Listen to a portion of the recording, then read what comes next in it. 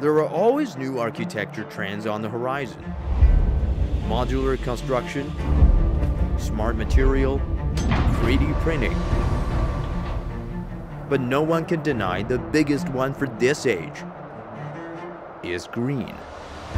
More trees starts to climb up the buildings in Singapore, Milan, Shanghai, and Chengdu, which makes me think of the legendary hanging gardens of Babylon, which are often imagined as the palace of terraces containing numerous trees and exotic flowers.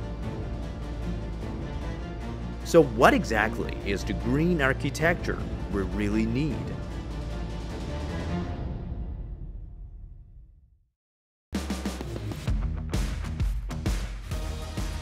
I'm traveling around the world to visit a league of ambitious new engineering wonders and find out the extraordinary building challenges and the intelligence given to those giants. Well, I'm so excited!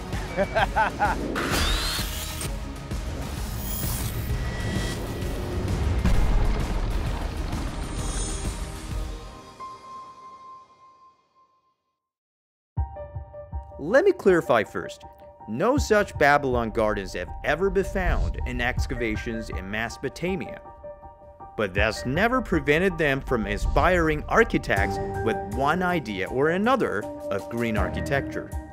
自然跟高密度城市空间的一个结合点，这个也是在当下国际上比较流行的一个城市再野化和城市再重新自然化的这么一个过程。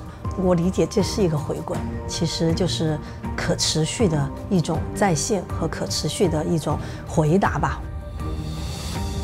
Meet this city's first near-zero energy office building, with less than 1/3 of a typical building's energy consumption and more than 18% of renewable energy usage. 这个建筑跟湖区，它其实是一个自然的一个过渡和一个自然的渗透，也是一个自然的延续。 Around the world, debates surround those rewilding buildings, because keeping a building green is not that green. Sometimes it costs more.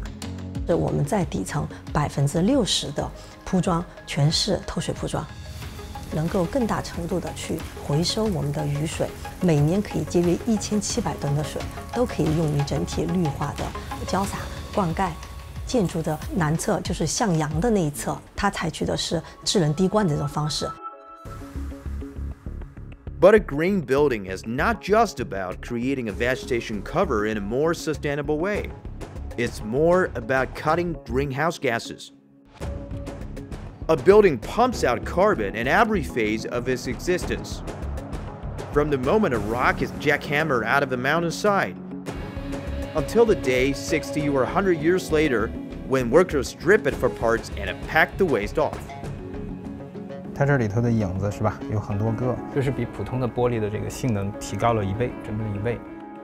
Zhongpeng's job is to squeeze out every possible gram of carbon emission of this building, taking advantage of the power of design. 我们建筑的3个门类，范围1直接碳排放，那范围2就是我们热电厂出来的热，然后电力供的电，这一块叫做范围2的间接碳排放。是我们的范围3，就是叫隐含碳排放。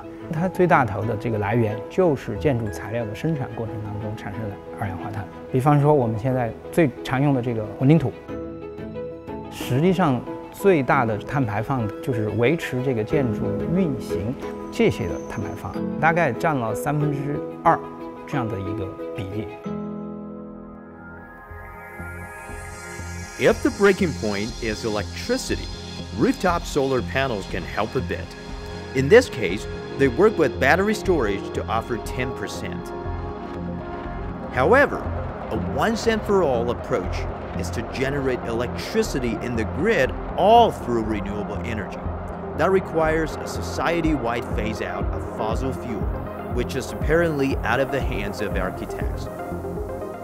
But their innovation can still keep the building working on a shrinking carbon budget. 我们建筑减少碳排放、降低碳排放最重要的一块就是自身做到节能，提高它的阻热和保温的这个性能。我们少用能源，少用电。To reduce energy use, architects decide to borrow some from nature.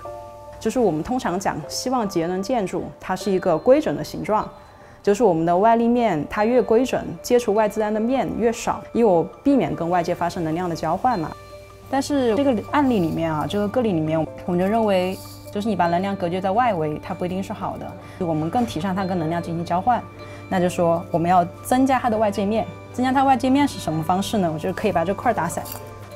就当块跟块之间进行重新组合的时候，你会发现，就是它的顶它的底都会出现新的这样的跟外界接触的表面积出来啊，满足我更多的光照的需求。同时，它会形成一些边庭和中庭的关系，同时形成一些垂直风道，然后辅助我们带走热量。